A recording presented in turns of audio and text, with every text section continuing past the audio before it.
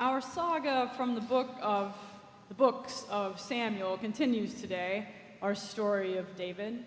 But to drop into the text today requires just a slight amount of backstory.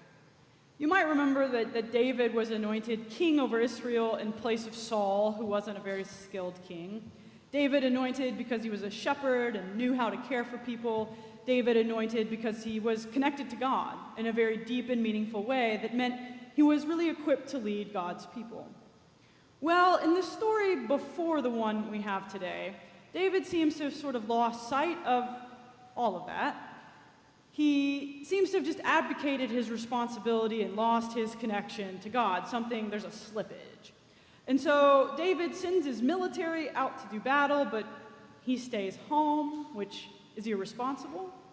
And while home, he's taking a lovely afternoon stroll and sees a woman who he shouldn't see, decides that that's for him, so forgets her humanity entirely, sins for her, has her, sends her back, thinks about not the consequences. Consequences arrive in the form of a baby that's going to be had. And David thinks no one needs to know about this. So, interestingly enough, her husband's off fighting the battle, where David is supposed to be, right? He comes back, David tries to get him to go to his house so that it all can look like, not David's involvement, and it doesn't work. And so David, as a last resort, sends her husband back to the battle lines and has him killed.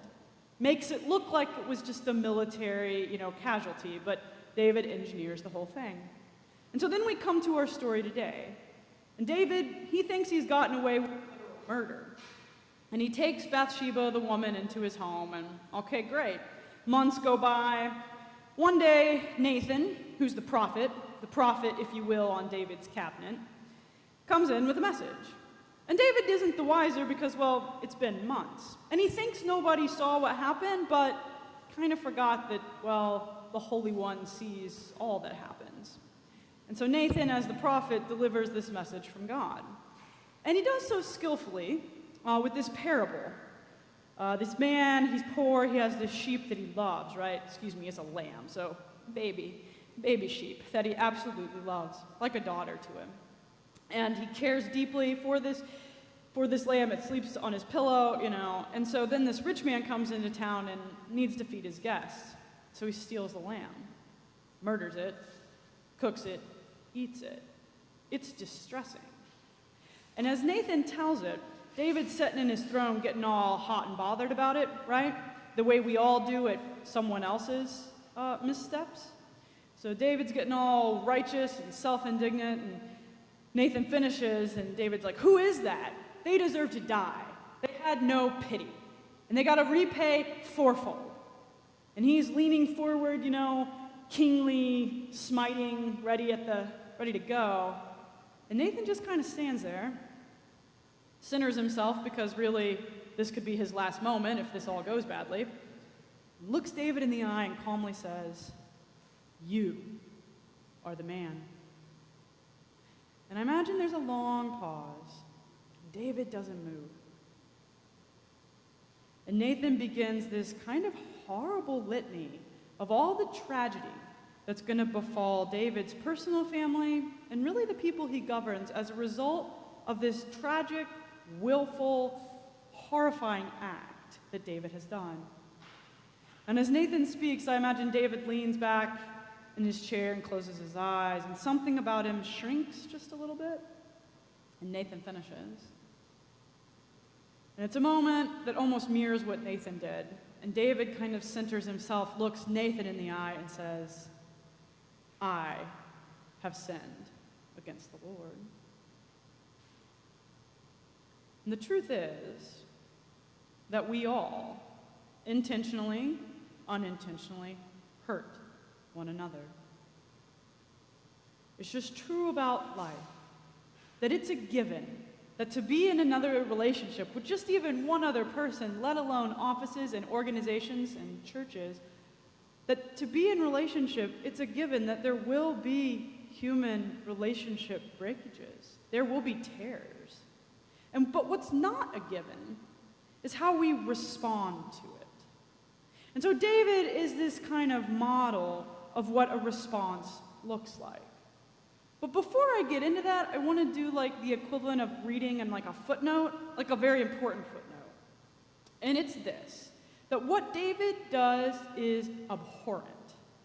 He offers no mitigation for it, and neither should we. Unfortunately, history has. There's been a lot of blame the victim, like it was all Bathsheba's fault. No. This is entirely and absolutely David's doing. And when I talk about human breakages of relationship in this sermon, I'm talking about the kind of human breakages that almost seem banal in their existence, right? But they're not. It's the outburst of anger at another person.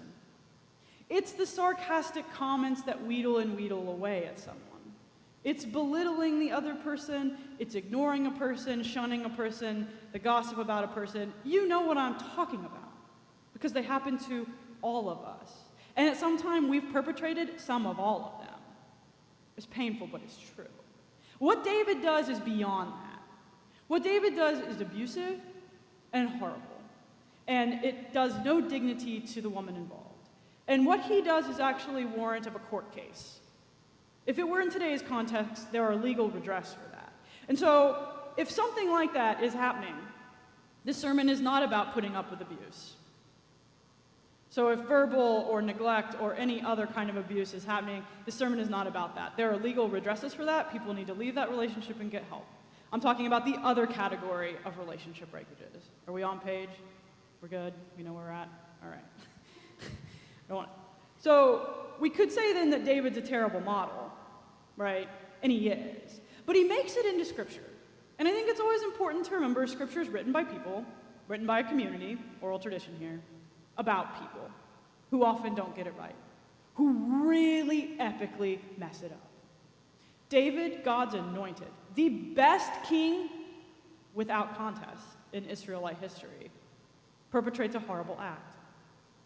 And yet, when Nathan shows up and says, "You are the man," I think it requires of David a lot of courage and an opening of his heart to be able to say, "I have sinned."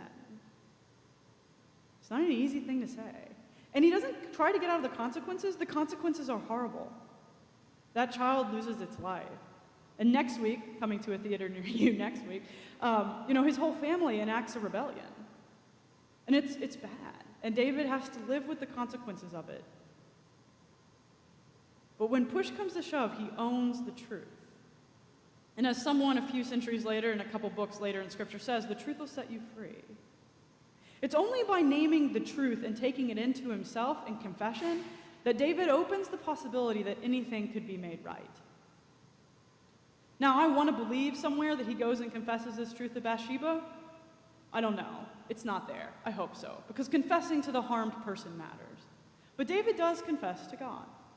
And if tradition is right, then he sings what becomes Psalm 51. If you are so inclined, it's on page 656 in that red Book of Common Prayer. But it starts out, "My transgressions are always before me. I've sinned. I've been caught in sin my entire life." David makes this confession. He names what's true about himself. But the psalm moves from naming what's true to then seeking mercy and forgiveness. "Hold me in your mercy. Don't let your steadfast love depart from me. Remake my heart. Change me." Because what David knows is that that is possible with God. And see, no one likes a sin sermon, right? I mean, do I delight in giving them? No. But here's the thing. If we all look at our lives, and we look at our communities, and we look at the culture we live in, it's undeniable that human relationships are breaking all the time. And it's painful. And it hurts our lives, and it hurts our communities. And yet, unless we're able to name the truth and accept the truth in just the corners where we have influence, nothing will ever change. Healing's only possible when we admit the truth about it. And what David knows, too, is there's actually a better path. That in making his confession, he opens his heart for God to come in and remake it, to transfigure it, to grow love in it, whatever metaphor works for you. the Holy Spirit will come in and be able to make him less prone to harming other people. And that's really what the heart of our faith is about. It's about a God who loves us so much, he came to earth to die on a cross to forgive us forever. And to remake us and remake us and remake us and forgive us and forgive us and forgive us until that day when we're made whole in the unending kingdom of God. But until then, it seems to me we can model what that looks like now in how we treat one another and accept what's ours, and open our hearts to setting ourselves free by owning our mistakes, by owning our wrongs, by making them right with the people around us, and having the humility to invite God's mercy into our lives, to invite the remaking, to be changed forever. And I truly believe if we did that in our relationships, and we fostered that in our organizations and communities, it's actually an Archimedean point to move the world. That by modeling that, we could actually change something about how hearts are open, about how forgiveness is possible. And even when forgiveness isn't possible between people, David reminds us that God's forgiveness is limitless, that God's mercy always holds us, no matter what it is we've done, and that God's steadfast love is ours, now and forever.